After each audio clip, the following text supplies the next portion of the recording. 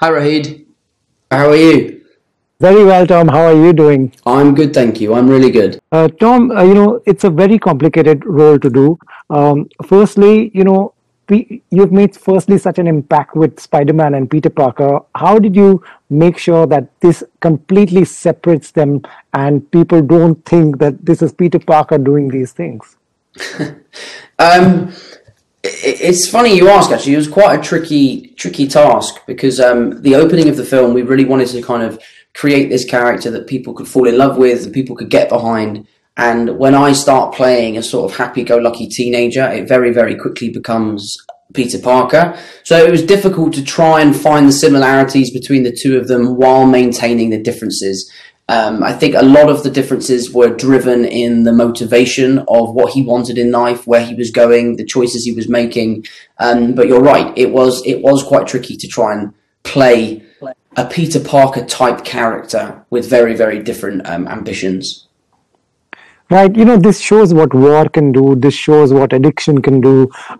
This also is a very nice love story. Do these roles play on your mind when you go back home, or are you someone who can switch off? I'm definitely someone who can switch off. I think it's important to leave work at work, especially when you're emotionally exhausting yourself and physically pushing yourself, to the limit, really. There were days that I would take it home with me and it would stop me sleeping and I would wake up very stressed or upset. But because of the atmosphere that the Russo brothers create on set, it's a very warm, welcoming place. I was able to leave the work on set and it didn't affect my personal life as much as I thought it would. That's lovely. That's great.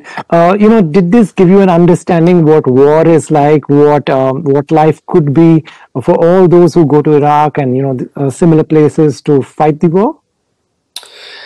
I don't think anything could give you an understanding of what it's like unless you were there.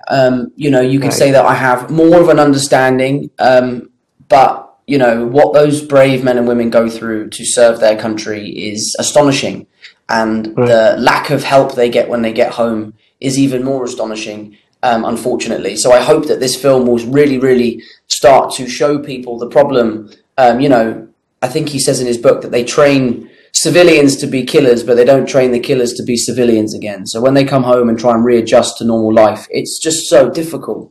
And then, they're chastised for falling into addiction, and it's not really their fault.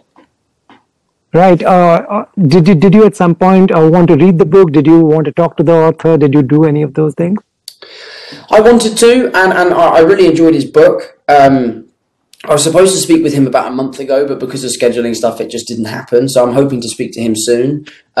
The book is a big departure from what actually happened in his life, and our film is quite a big departure from the book. So I didn't feel like it was imperative that I spoke to him before we started shooting, because it gave me the creative freedom to create a character rather than trying to recreate an existing person. So hopefully I'll speak to him in the next few weeks.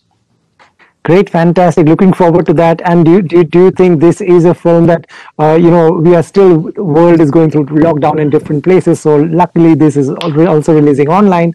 Do you think that's a good thing? Yeah, I mean, it's interesting. I've been talking about it for a long time with some of the people on set here. The industry is changing. Streaming services are, really becoming a prominent way to get films out there and get a lot of eyeballs on them. What it means for the cinema, I don't know. I don't get paid to figure out how the industry is going to work. But I hope the cinema continues to thrive after this pandemic because I miss it. I know lots of people miss it, and it's why we're here. It's what we do. We love cinema, and it wouldn't be the same without it.